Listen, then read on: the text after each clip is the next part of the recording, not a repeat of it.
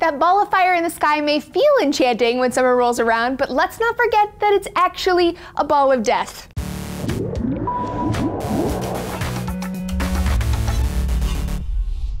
Hey everyone, Lisa Green here for D-News. It's that time of year again, the time when I hit the pool, my friends get really annoyed with me for harping on about sunscreen. We know that the sun can give you cancer, they say. I just want to get a little tan, they say. And what can I say? I've been there. But thanks to science, I'm now legitimately freaking terrified of the sun, and here's why the whole world should be too. A new study from the Journal of the American Association for Cancer Research has found that having just 5 blistering sunburns before you turn 20 can turn up your melanoma risk by 80%. The researchers found that the risk for non-melanoma skin cancers came predominantly from sun exposure during early life and adulthood, while the risk for melanoma was mostly associated with sun exposure in early life. They also found a 68% increase in basal cell carcinoma and squamous cell carcinoma for this age group with 5 or more burns that produce blisters. It's a pretty significant finding that suggests that getting the accidental burn here and there isn't actually harmless. So what can we do about this? Well, we can't boycott the sun. I mean, it's deadly, but I kind of like having it around. You can always stay in the shade when possible, but if it's not, we have sunscreen. You probably already know that sunscreen protects your skin by blocking harmful rays from the sun. UVA rays penetrate deep in the skin while UVB rays attack the surface. You can thank UVB rays for sunburns, which is why your sunscreen should protect you from both. A consumer report recently came out looking at how effective different types of sunscreen are, and they found that Equate, Banana Boat, Coppertone, Up and Up, Well, and Bullfrog deliver the protection they claim. Other brands reportedly provided fair protection against the deep skin damage of UVA rays, but did not deliver on protection against UVB rays. So when you're buying sunscreen, make sure you get a broad spectrum coverage and at least SPF 15. SPF 30 or 50 are even better, but only by a small percentage. SPF, or sun protection factor, refers to how long the sunscreen will last before you need to reapply. So if your skin normally burns after 10 minutes, it won't burn for 300 minutes, or a factor of 30 with SPF 30. So how thorough the coverage is depends on application. Most people only use about half of what they're supposed to actually be protected. So